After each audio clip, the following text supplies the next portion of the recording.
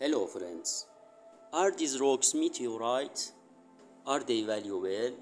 Are all meteorites the same shape? What is the price of the meteorite? I will answer this question now. Look at this stone, it is very heavy. It does not attract magnets, so this is not iron ore, nickel or cobalt. This one has effect similar to fusion, but it is a type of hematite that is adjacent to lime, so this stone cannot be a meteorite. This one looks like a meteorite because of its thin shell. There are many rocks like this on Earth.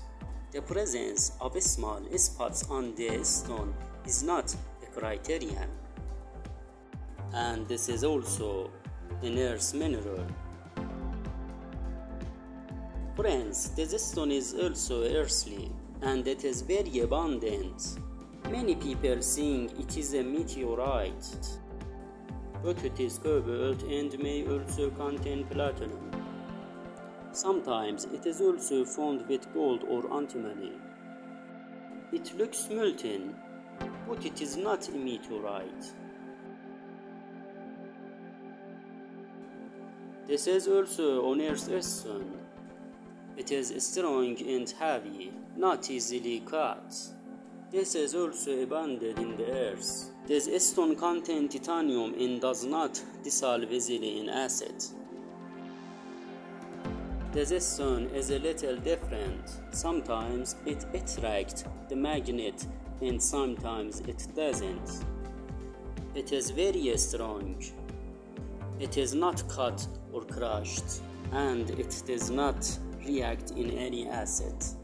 It did not change in the flame heat of 1500 degrees.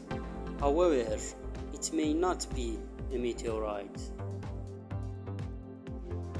This stone is also similar to the previous one. What are scientists looking for? They look for signs of life. Even if it's a bacterium, it's still important. A meteorite can come from anywhere. It may even come from outside the system. A meteor may also contain disease.